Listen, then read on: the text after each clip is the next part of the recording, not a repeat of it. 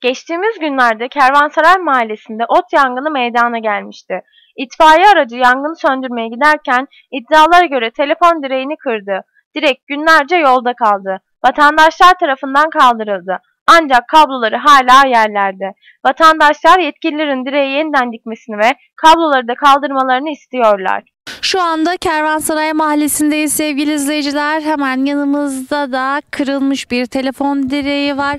İddialara göre geçtiğimiz günlerde bu mahallede bir ot yangını meydana geldi. İtfaiye aracı yangını söndürmeye giderken yanlışlıkla telefon direğini kırdı. Direk birkaç gün yolda kaldıktan sonra kaldırıldı. Ancak kablolar hala ortalıkta ve tehlike arz etmeye devam ediyor.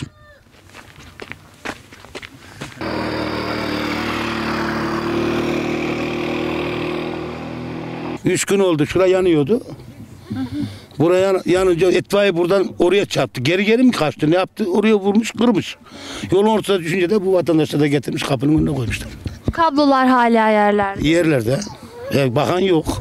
Kimse ilgilenmiyor. Çok mu sorunlarımız? Ya sorunlarımız, bir yoldan sorunumuz var zaten. Bir de telefondan sorunlar oldu. Olanların oldu yani.